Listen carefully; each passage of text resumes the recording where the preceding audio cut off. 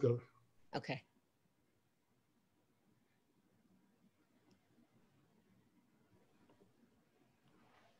Well, hello, everybody. And, it's been just a little bit since we have done a give back program. This is the Breakthrough Business Mastery Give Back. And I am so stoked because I have got what I consider, at least from my standpoint, one of my very, very dearest friends, LaVonna Roth, with me today. And she has a program that is just phenomenal. But welcome, LaVonna. Hey, Gary, thank you so much. Hey, everybody, good to see you. Although I can't see you, but you get the idea. Yeah, it's like that vicarious people peeking in the window. And so, this is going to be a little bit different as far as a program because LaVonna has a background in education. And so, real quick, LaVonna, tell everybody about, a little bit about your background and, who you are. All right. Well, hey, I am honored and thank you, Gary, so much for having me on here. And I started out in education. First it was I had no idea what I wanted to do. And I knew I loved sign language and wanted to learn sign language. And so when I pulled the university catalog and I looked up sign language, it said, oh, you could do it, but you had to go into education. And voila, there I was. But I will tell you, everything turned around for me. So I became a teacher and I have 3 degrees in education. And I was on this path of becoming an administrator in schools when I had an opportunity to step out. And I took it, and it led to sales for the state of Florida for a university, which then led to business development manager of the Southeast for them, which led to some other companies. And eventually I said, you know what, if you all can do this, I can do it too. And I had no idea what that meant to own your own business, but here we are 12 years later. And Ignite Your Shine is my primary business of what I do. But then I also work with corporations on Ignite Your Shine, but also it's called brain powered presentation skills. So we take the whole basis of everything I do is about how the brain learns. It's always fascinating because, everyone that has been following me for a while, they know that I'm about mindset. And it is about really refocusing or what I call rebooting the brain. And your Shine framework is really, really unique. So let's, maybe just dive into that a little bit and let everybody know what that truly is. Sure. So how when you get deep in the weeds, Gary, it's so hard when people say, well, tell me what you do or tell me what it's about. It's like you want to word vomit everything to them because everything seems so important. And I was at a conference, a summit about a year ago when we all could go to summits safely. And I had a lady, I said to her, a friend of mine, I said, I don't even know how to explain what it is that I do. I'm too deep in the weeds. And she goes, you sell confidence. That's what you do. And I went, that's exactly what we do. And so the Shine framework, though, takes everyone through that. So the S in Shine is all about self. So we look at what are your strengths, gifts, skills, talents, what are your mindset around that. Making mistakes are okay because they're going to happen. You're human. And so we go through this whole component of really taking care of you as well under S. So S is a really heavy one. Then we get into H. H is heart. And it's all about passion. So no matter what you choose, if you're an entrepreneur, for example, and you're choosing something, I also train educators who want to become an educational consultant.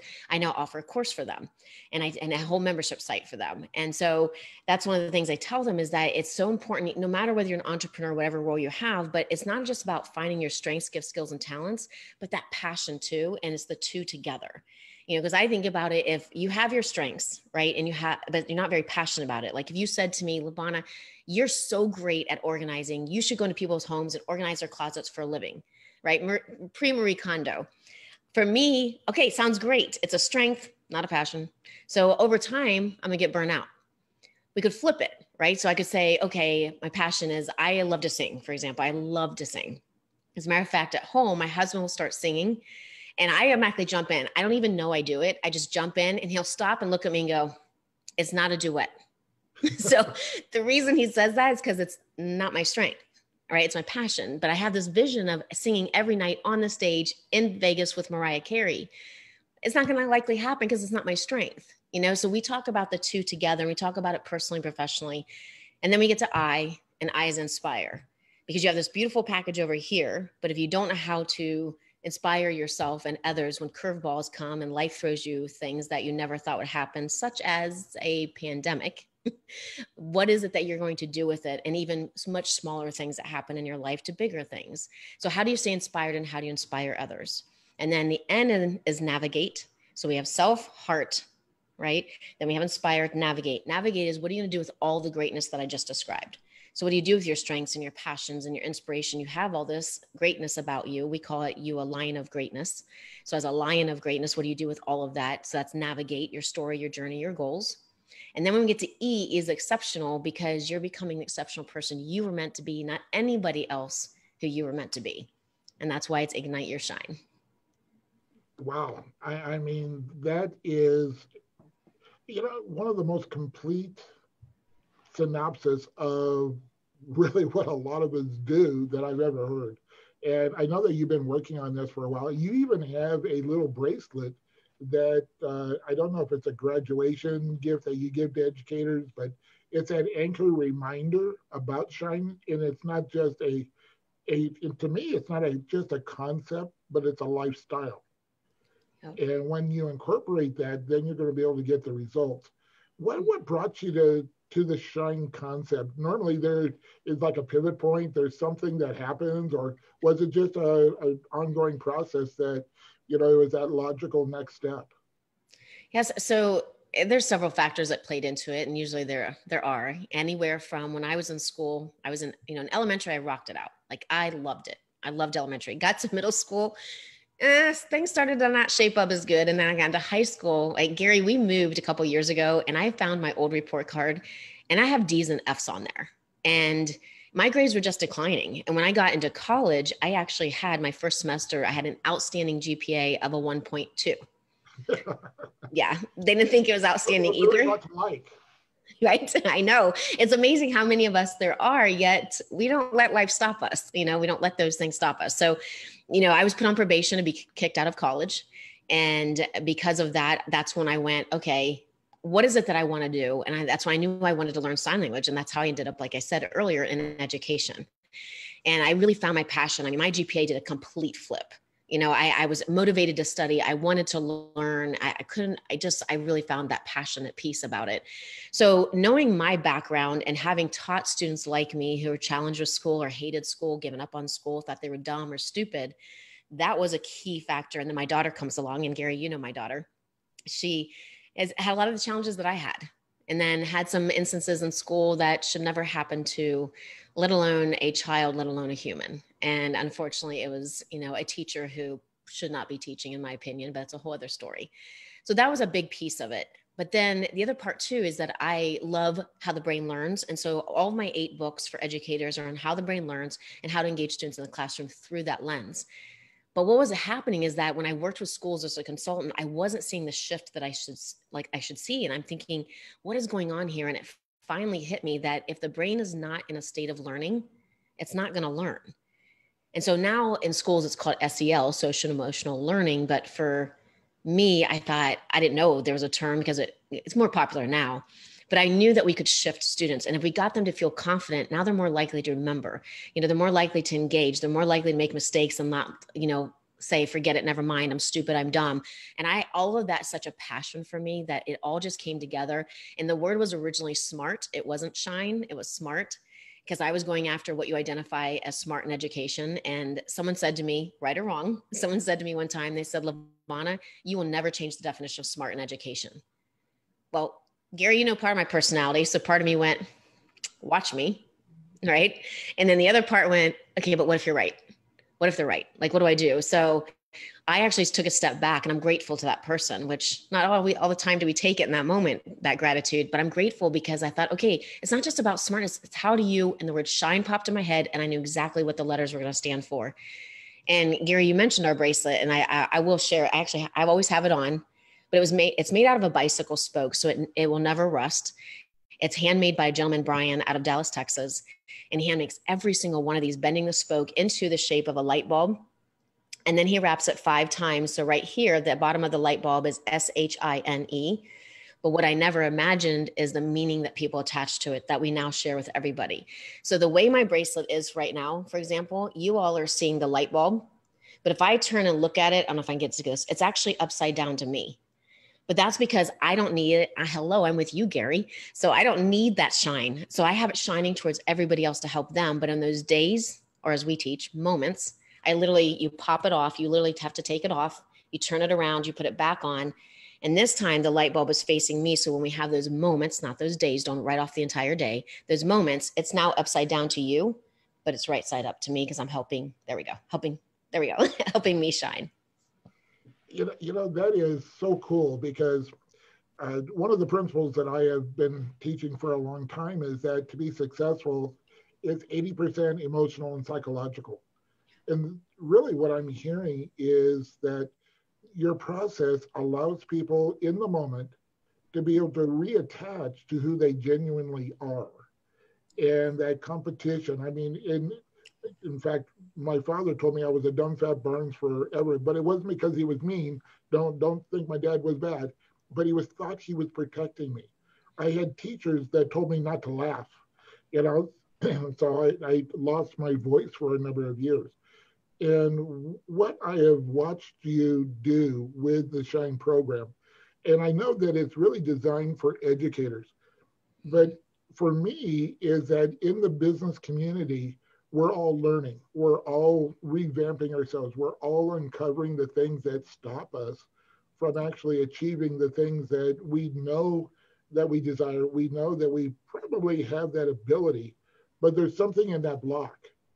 And the S.H.I.N.E program, to me, really answers that bridge between where somebody is, what the block is, and gets over it or through it or under it, and gets to the actualization of actually being able to acquire and having the permission. Maybe that's the word that, it's always amazing to me when I give somebody, quote, permission that I don't think they need, but they do because we've been taught.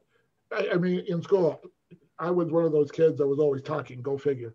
And I was told, shut up, sit down. You have to raise your hand to go to the bathroom. You have to raise your hand to talk. And so we've been taught to get permission to be who we are.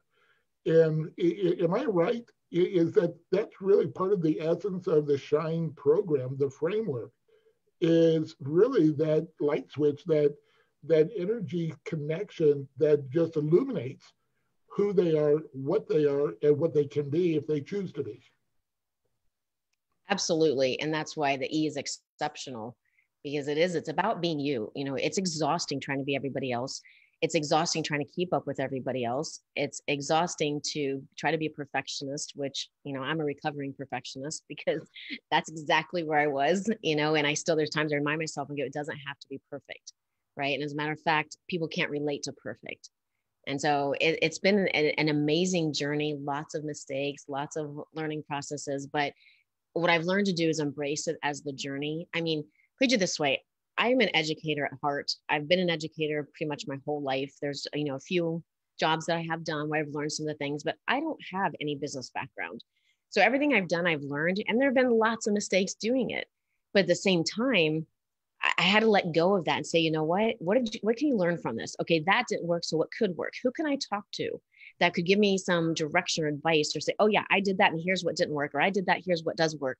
And really creating that network and that support because it can be a lonely world. So all I know is that if I can figure this out without having a business background, anyone can.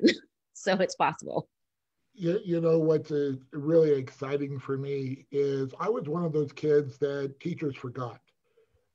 Most people, if you ask them what their favorite teacher was in school, they have one. Yeah. I don't. I have the teachers that really didn't give me the additional, or they gave me the additional negative. And what I'm really feeling like is you have that revolutionary, that piece of the puzzle, if you will, that allows educators to not only teach a subject, but embrace a subject, but embrace the student along with the subject. Yes. And to me, that is the missing link because I never liked school because, I was just one of those kids that just basically got through. And I graduated early because I didn't enjoy it. I'm out of here. And, the hope that if we don't have this connection to learning and understanding, we're going to have a citizenry. Is that the right word? That I'm with it. Yeah, you ask them where Washington D.C. is, and they won't know, or who's buried in Grant's tomb, and they have no idea. And so it's really, you know, it makes me hopeful because there are individuals like you that are willing to go out and go against the grain. I remember when you first started, it was a little bit of a, who are you and why are you rocking the boat a little bit? And, you know, it's worked for 100 years. So why do we need to change? And so this is, you know, you know me, you know, we've known each other and I just have appreciated the things you have done. And we've actually spoken on the same stages together. Yes, we So, have. so would we do this? Let's switch a little bit. I'm going to throw something at you. What do you think? What would you suggest? Because our audience, my audience, is mainly business owners, entrepreneurs, sales professionals, Mhm. uh, coaches, you know, the people in the helping arena, but they have products and services. Looking at the Shine framework, what would be three suggestions that you would give the audience today as an action step? What would you think would be things that they could implement out of the principles of what you teach that would give them a benefit in their businesses? So, and I love that you brought that up because even though I primarily work with educators, you know, in the education system, I still work with corporations too. You know, it's the Ignite Your Shine model. The framework really goes across any platform, any person. It just happens to be where majority of my background is. But I would say it's helped me personally. You know, when it comes to owning a business and running businesses, that one of the things is going back to the Shine framework is making sure that you identify your strengths. So I'll give you an example. My team, I have 6 people on my team now. And one of the things I've said to them over and over is I want you in where your strengths are. And the second part is I also want where your passions are. So it doesn't mean everything you do in your role that you're going to love, because that's not going to be true for anybody. But I want the majority of it. And if there's something that really drains you, you know, takes the energy away from you, I want you to tell me, because what if there's a team member, or I can get a team member who says, holy cow, bring it on, let me have it. Because then let's give that to them, you know? So I want everybody saying it. And I think that is true no matter what role you're in. You know, corporations, I'm not someone who believes in necessarily departments. I understand why they're there. But I recently heard this week actually that there's some shifts in companies now with everything happening, that they're looking at tearing down some of those walls, which excites me because again, you want to be where you sit. And that's the beauty of having team members, is some of the things that I hate doing, they love and they rock at it. So I'm like, awesome, here you go, because I don't want anything to do with it. You know, and it's so it's times where I'm literally like, la, la, la, la, no details, no details. I don't want anything. I have the framework and the idea of it, but I think that's, you know, one that really, that's kind of two things there, but really finding your strengths and identifying your passions where they cross, making sure that what you do, that majority of it is that. And so even if you work for a company or you own your own business, how can you set that up to possibly be doing more of your strengths and passions than the things that actually drain you? The second thing is self-care. I mentioned that under S for self, really taking care of you. It's something that I talked about and I knew the value, but I didn't practice it. And I know, shocker. But you know, a lot of times we're very good at giving advice, not necessarily always taking it. And so I will say during the pandemic, that is one of the biggest things I've been doing. I actually take the time to meditate. I make sure I work out 6 out of 7 days, whether it's a long walk or whether I go to the gym. And so to me, it's just the core. Like I just feel this sense of relief. And all I kept thinking was, I don't have time, especially in a pandemic. I'm pivoting. There's no way. We have so much to build, so much to do. Yeah, you have to take that time. And then the third thing is that I think we have to caution ourselves on comparison. I think comparison can be good and a driving force, but it can also be a very high negative. You know, for example, comparing, well, that person's doing this and I'm not doing that, and that person is doing this and I have no idea how to do that, and I should be doing this, and they have a podcast where they wrote their 20th book, and we start comparing, and I think of it like mirrors, right? And so we reflect back on us, but what we have to remember is those people, one, are not where we are, two, not coming from our story, and three, I may not even want any of that. You may not want any of that. Like when I work with my consultants, I'm training, they're like, okay, I got to write a book, don't I? I have to. I know you're going to tell me I have to write a book. And I'm like, this is your business. If you don't want to write a book, don't write a book. Like it's your life, it's your business. So I think watching the comparisons, what everybody else does, and not one of them, again, has all of it. So choose what you want. What do you want this to look like? And embrace that and make that work for you. That last part of it is so important. One of my Garyisms is life is a solo journey traveled with many. And I learned many years ago that I'm a very competitive person. I know you are too. But I learned to only compete with me so I can always win. Hmm. And if I compete with you, my personality, I will back up or start feeling really bad that I'm behind. Or, and your success, your results have virtually nothing to do with me. I mean, it's just like in sports. We get so depressed when our home team loses. And who cares? I mean, it means absolutely nothing to my livelihood, to my family structure, to anything. And yet we just get this intense involvement with other people's results. And we can, what I heard you say, we can really, what's the word I'm looking for? We can appreciate their results without comparison. Yes. Yeah. There's an old adage when somebody wins the lottery, your best friend, and you go, I'm as happy as I can be for you. When you say that, you really know that, how come not me? And so really putting that together, those three things, is that foundational element to me of success in anything we do, whether it be in sports, in our avocation, in our businesses, in our relationships. How many times do we not put these principles into our relationships and then we're out of balance? We don't have that connection that way.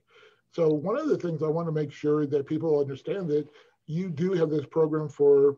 I have a number of people in the HR realm. They would be great connections to make sure that you guys reach out to LaVonna. So LaVonna, what is the best way for people to connect to you? All right. There's two ways. You could always email if you're looking at taking a step further at support@igniteyoursshine.com. So support@igniteyoursshine.com. And then on social media, it's almost always, if you want to do personally with me, it's at LaVonna Roth, but I would also recommend at Ignite Your Shine, except on Instagram it is at Ignite Your Shine now. It's pretty easy. The thing that I do know about LaVonna, she takes things very personal. She's much like me. We respond to our emails. It's not boilerplate. What you see here on this program is who she is. Truly, this is her. Um, the genuineness that comes out. So the whole idea of ignite your shine, is it truly, and this may sound really strange, is it truly available for anyone? So the framework works for anyone. We don't work with everyone right now. It's a process of building it out. And every time I've tried to step away, education has pulled me back. It's obviously where my passion is and my heart is, but really my heart is with making a difference. And I want people to be confident in who they are and proud of who they are, because you're here for a reason. And so, I don't have resources available for, just anyone and everyone yet, but it's a process of what we're working towards. But as far as the Shine framework, anyone can implement it, have it posted somewhere, write down little ways that you're working through. What are my strengths? Am I still standing in my strengths? What are my passions, et cetera? And going through that framework and putting it in place, because just on a daily basis, that alone can help lift you up, and surround yourself with the people who are that inspiration that lift you up. Gary, I'm thrilled to have you part of my life. It's been way too long since we've last talked, but I love having you part of my life. And you've been a very core uplifting piece for me, a solid rock, and just embraced me. And I hopefully you feel that I've embraced you. And I love our friendship. And I know that I can turn to you for anything. So I want to thank you for that. You said nice words about me, but I want to thank you for that, because you have an amazingness about you. You're a line of greatness for sure. Well, thank you so much. We can have a love fest. It was just a thought here. Normally we do have a give back part of the program. Would you be willing, in the comments after we get done, just go on Facebook into the comment section and list the shine and the definition of each of the letters? And so for anyone that wasn't able to write them down, or, as you were explaining it, they could go back to that and start implementing the concepts today. Would that be okay? I wrote it down. It's on my to-do list. Very good. Yes, got it. So, I really strive to have these programs about 25 minutes, maybe a little bit more, and we're really coming up to that. It's gone by way too fast. And the thing that I always do is allow my guests to have the final word. Those parting words of wisdom, whatever comes to your mind. And we never script these calls. So whatever comes up, in my belief, is what was supposed to be shared and said to the audience that is checking in. So you get the final word. All right. Well, thanks for the surprise. I know. I do So this on purpose. yes, no, I love it because I just want, like I said before, I want people to step into their line of greatness. And I'm going to go back to what I said that, you know, don't write off an entire day or even a year. I know a lot of people are saying 2020, I'm over it, I'm done. I can't wait for the year to be done. But really, the decision comes from you making the choice as to when the year is done, right? It's arbitrary number. And so when I say there's moments, some moments are longer than others, but there's also very short moments. And so one of the quotes I gave during a high school graduation commencement speech, when I first time I ever shared my personal story, but when I ended the story, I said to them, you know what, moments don't define you. Allow them to refine you. And that's the choice we have. Moments don't define us unless we allow them, right? But rather than defining us, look at the lessons, the benefits, the takeaways, and use those to refine who you are and step into that greatness. You can't say it any better than that. So, everyone, thank you for checking in, whether you're here live or if you're watching the replay. And again, my name is Gary Barnes, GaryBarnesInternational.com. Check out our website. And I'd love for you to reach out on social media if you haven't done that as well. LaVonna, thank you so much for sharing today. She's in Florida, so I'm in Denver. We have snow. I shouldn't say that because I didn't make this evergreen. So yeah, we went from 94 degrees or 94 to 28 in one day. But it's going away. We're going to get good weather again. But everyone, thank you so much for being here. I appreciate each and every one of you, and we'll see you on the next Give Back program. Bye bye.